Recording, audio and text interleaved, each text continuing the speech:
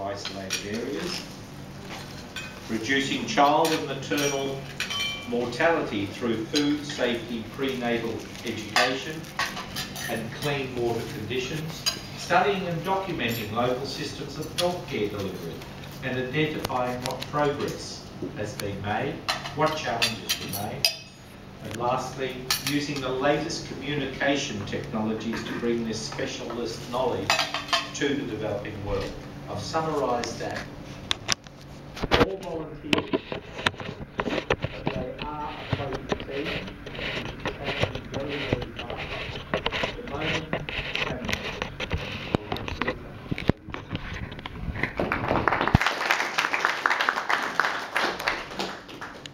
Thank you very much. Thank you for having me here today.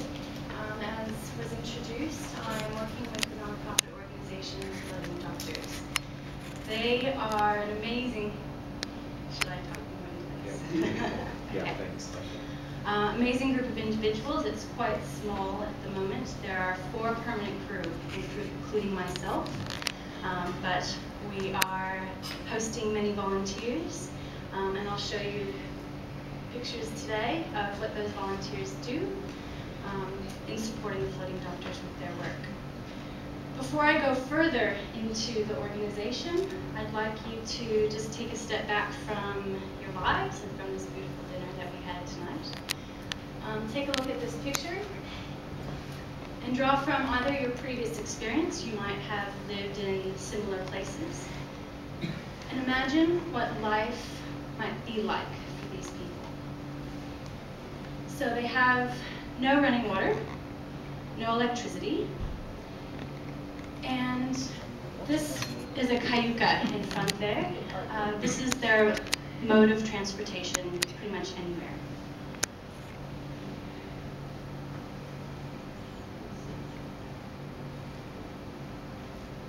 The communities that they live in are about 400 people in total, and you're about 1 hour, plus or minus, to the next town. Again, this is a cayuca. This is their primary mode of transportation. So living in these communities, to get to any health care, you have to travel in a cayuca similar to one of these for anywhere up to an hour, 2 hours, maybe 3 hours. These boats are very unstable, so since I've been there with the Floating Doctors in Panama, which is about 3 months, I've heard of 2 families, the entirety of the family drown in rough seas trying to get from their community to one of the hubs, which has a hospital or provisions or anything that a city or a relatively small town would offer you. If you are a coastal community, you have the luxury of having one of these unstable boats, but even before you get into the boat, you might have to travel along this excessively muddy trail just to get to that form of transportation, to get to your hospital.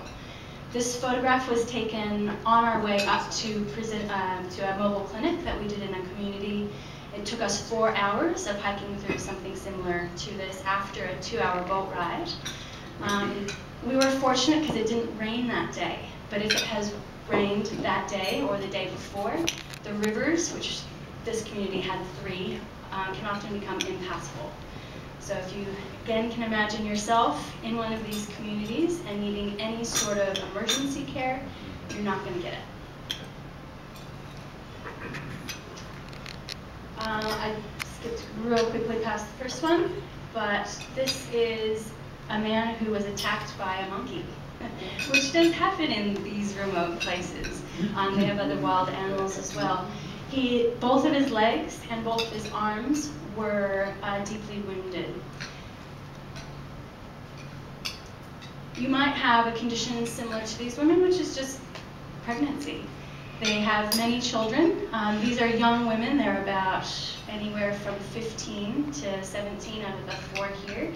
They have usually around 8 to 10 children within their family. These women don't receive any prenatal care, so they don't know if their children are healthy until the day of birth. So these are the people that the floating doctors are trying to focus on. They're not trying to replace the hospital systems that are there. They're trying to be a support. The communities that I just showed you are communities that these people can't get to the health care that they need. So the floating doctors goes to the communities. The original team, this is them here, and on the far left there, or I guess on your far, on your right, is going to be Dr. Ben LeBreau. He's the founder of the organization, and their original mission was different than it is now. They set out to visit different communities, spend a few weeks there, 2 or 3 weeks, treating patients that they could, and then moving on to the next destination. What they soon realized, though, is that that works for some. This young child had a cold or a flu, so you can treat that one-off. There's minor surgeries that you can have. One of the pictures that I unfortunately skipped through too quickly was a child that had 72 warts on his hand, which is not only painful but makes it difficult for him to use that hand. We can operate on him. We can give this child some cold medications, and there's other things that we can do to help people on a one-off treatment. But there's also more in the community. Some people need lasting care. Some people need more than that one-off treatment. This man had elephantitis of the leg. For him to have better quality of life than what he currently has, he needs constant care, constant drainage. We're not helpful if we go in for 2-3 weeks and then see how we've got another place to go.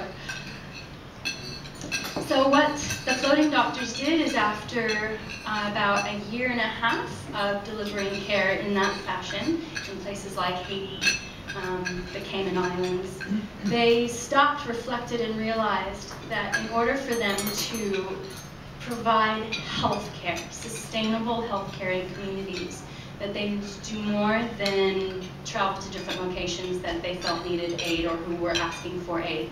They needed to create permanent presence in each of those locations. So that's what they did. This is the Southern Wind. This is the boat that they take wherever they go. It has transported them over 5,000 miles thus far. But in each location now, and now we're working in Panama, they drop anchor, they integrate into the community, and set up what's going to be permanent clinics in each one of those locations. The goal is to have multiple permanent clinics, and for the boat then to deliver volunteers and medical supplies between the clinics, as well as then venturing out to more remote locations to find more people that we can service. So with our permanent clinics, there's a number of things that we offer as a service. The primary one is the mobile clinics, and this is where we take the medicines and the doctors and whatever we can to the people so that they don't have to find some way to get through the mud and through the boat systems to get to the hospital. As you can see, Ben is holding a bag, and that's full of medications. We load medications and volunteers into smaller boats, and we use those smaller boats to then venture into the communities. Once we're in the communities, we set up a clinic, however we can. We had a shelter provided for us in this location. Oftentimes we try to coordinate having a school available to us or a community center. Sometimes we don't get that luxury, and we just sort of have to make do with what we've got.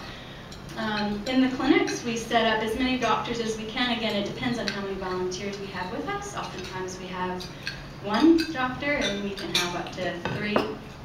We had 20 UCLA nurses down last month, so at that point we were able to see a lot more patients. We do health checks on the children in all of the schools that we visit, and if we see that there's any ill health, we then, this volunteer is checking for ill health, and then she would take them to the doctor to be seen if they find anything. We have a portable ultrasound, which is obviously a novelty to a lot of these people without electricity and that. So these women are receiving prenatal care for the first time. We allow them to view their babies, to offer advice on the health of their babies, and we also can give them prenatal vitamins, which to help them through their pregnancies. One of our main goals is education, and the doctors do education throughout their consultations. That's one of our primary goals, is to make sure that patients aren't just treated, but they're educated as to why they have a particular condition and what they can do to change that, if necessary. We take that health education also outside of our clinics. So we go into the schools in the communities. This volunteer here is handing out toothbrushes and showing them how to brush teeth. Most don't brush teeth, never have. It doesn't even occur to them to do so. So health education like this, very simple, can go a long way. We also find that there's oftentimes a gap in the training, even in the professional operations. This is a firefighting service over in, I think this was in Honduras. They did not have basic first aid training. So again, we just work with them. We find a need in the community and see what we can do to help build health there. These are some local residents in Bocas del Toro, Panama. And this is what we would consider a nursing home, an aged care facility. Many of them have not been outside of this facility for years. So we decided to help them with that quality of life, and we go 2 times a week to push them around in the streets, take them shopping if they want it, buy them a juice. Just allow them to get outside of the confined walls that they've lived in. Not that they don't have good nursing care, but they don't have any quality of life care. We also integrate into the community with different partnerships. This is Operation Safe Drinking Water. The blue tanks you see are installed into communities so that communities can have clean water, which is, again, a new thing for a lot of the communities that we see. We partner with them by helping to transport the tanks to the communities, and then while Operation Safe Water is installing the tanks, we'll offer a clinic to the communities and offer treatment to whoever needs it. With community projects, we also go into cleaning up the community in any way that it needs. This nursing home in the back had just piles of rubbish, and so we help them to get rid of that. We've been painting schools, and in doing so, recruiting the young Panamanians to help us do the work. So they're being introduced to volunteerism, which is a novelty down there. And they're also given skills that hopefully they can use later in life. We have many projects, but this one is just one highlight that I'll go into the story of. This is Wendy. She has cerebral palsy and is bound to a wheelchair. This is where she lives. Back here, in the back there, behind all the other houses, is where she lives. That's her house. And this walkway here is how you get to her house. So if you can imagine having a child with a wheelchair, she has no way of leaving her house, no way of going to school at the moment. And a society that doesn't know how to deal with things like cerebral palsy, it scares them a bit. So we've helped them build a walkway that allows her to now leave her house for the first time in 5 years. And we're starting to work with this education system to integrate her back into school so that she can be educated at the age of 14. So that's just a snippet of what the Floating Doctors does. Again, 20 minutes can't really do the organization justice. As was mentioned before, we are involved in research projects, collection of data, and a lot of other things that I'd love for you to look into if you're interested further in the Floating Doctors.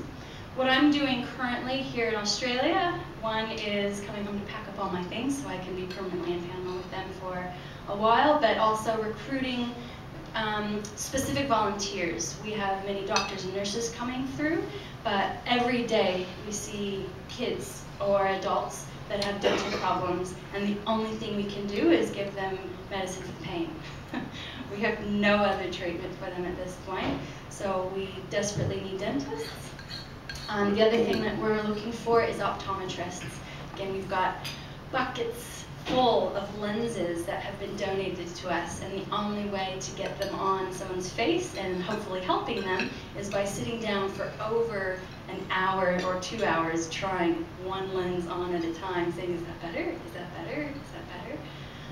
So it would be a lot easier if we had an optometrist there to let us know what the prescription is, and then we can fish out the lens and give it to them. We also are faced with a lot of elderly with cataracts and losing their eyesight, so dentists and optometrists are the main goals for my visit here to Australia. To assist with our optometrists, we're looking for a portable autorefractor, which is what the optometrists use to measure your prescription. And as will always be the same with any nonprofit, we are looking for volunteers, we're looking for donations. Back on the volunteers, I'll back up just a bit. We don't just need medical professionals. We've got anybody, we have many people on the boat right now that have absolutely no medical experience whatsoever. They have big hearts and they have some time that they're willing to give, and they can be just as valuable. We're looking for any way of getting our message out to friends and family and getting a bit of publicity, sponsorships, medical supplies and equipment that we can use for our mobile clinics and the construction of our permanent clinics. This is where you can go to get some more information. The website, Floating Doctors, Gmail address, floatingdoctors@gmail for any communication and any questions that you have. And we do have, we're lucky to have a documentary crew, a volunteer crew that's come down to help us put together some videos that will encourage participation, volunteers. And there's some brilliant and beautiful videos that really illustrate the work that we do and how we affect the communities and the individuals in the locations that we visit. So that's it for me. Thank you very much for your time and for having me.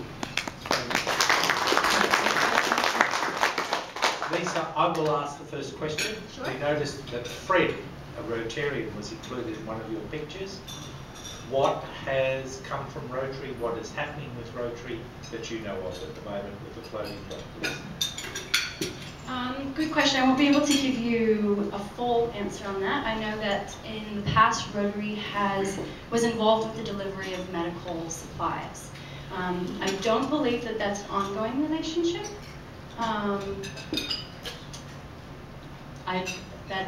That's as much as I can give you, really, that there was involvement. I believe it was specific to Haiti, and it was Rotary Club that was involved with the Haiti effort. Yeah. Questions, please. Gavin. If someone's to volunteer to go over there, do you pay the fares over? What sort of period of time? I would love to say yes, because that would mean my airfares were covered as well. No. Anybody it's one of our ways of being able to cover our operating costs, is volunteers that come down not only have to find their way down, but then they give a volunteer contribution, which covers their food while they're down there, helps us buy fuel to visit the communities. So unfortunately, no. David. Lisa, why Panama? Why not Vanuatu or some other place? They've got a variety. They've been to a variety of places. So they started off in Haiti, went to the Cap-Haitian Islands. They've been back to Haiti. They left before the earthquake happened, and down to Jamaica. So they've chosen places either that people have reached out to them and said, we think that this would be a really good place for you just to provide care, or ones that on a map were a logical flow from one place to another. Because again, with having the boat as your transportation, you need to have sort of a route that you're going to take and then strategic places along the way. It is a good question, because I think a lot of people look at Panama and think of it as more of a wealthy country, which part of it is. However, there's a lot, as some of the pictures would show, that the care just isn't reaching out to the certain population. Just two questions. The first one, when you're doing an ultrasound, or they're doing an ultrasound there, what happens if they found there's something, say, wrong with the child in utero? Would they perform an abortion, or what actually happens with something like that? And also, the second question is, do they have any religious affiliation, the people that are sort of behind this? I'll answer the latter part of your question first, because it's the easiest. No, there's no religious affiliations, and they've sort of tried to bend that way so that it's really just about the mission and not so much about trying to make sure that we're navigating the religions appropriately for the different cultures that we're in, or any of the different partnerships that we're striving to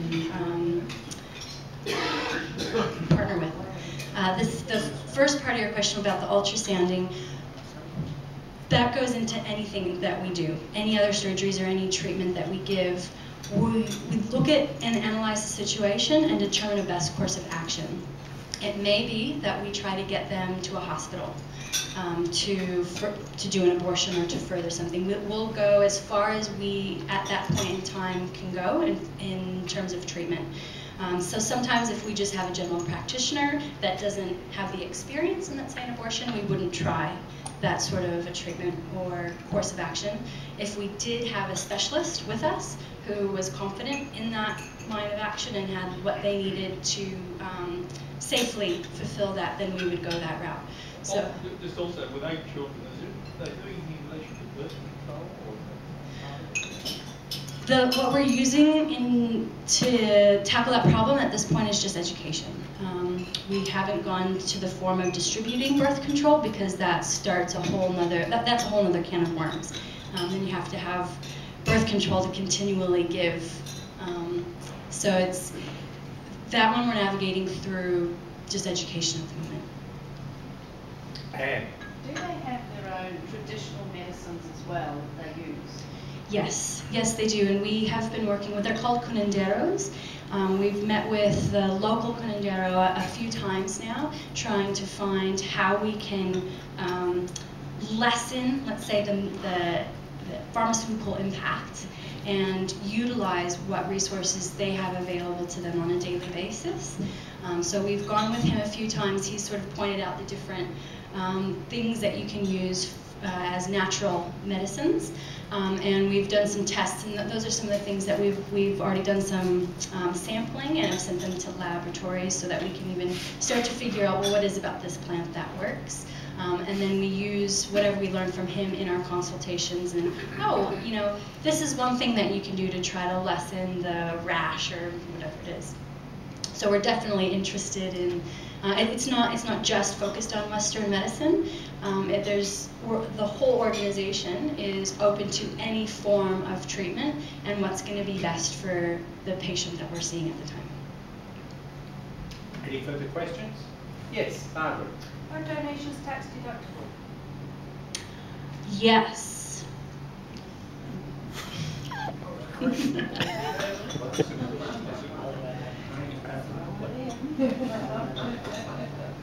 If a patient's case is not cannot be handled by floating doctor or local facilities, but it's simple enough that you know that in some developed countries would be quite easily available in terms of help, what would the floating doctor do in those circumstances? So looking for international interventions, yes. Is that what your question yes. is?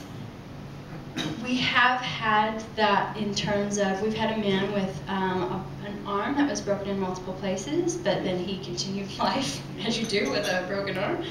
So it healed, so he has multiple hinges. There was no medical aid within his country that was able to facilitate. So we've just been trying to contact doctors that were either in our own network, and we've posted things online, just trying to see if we can get some interest or somebody who knows how to deal or will be able to go and reset his arm. So I don't know if there would be, let's say, a procedure intact to say when this happens, this is what we do. But there is there's a follow through with all of the patients.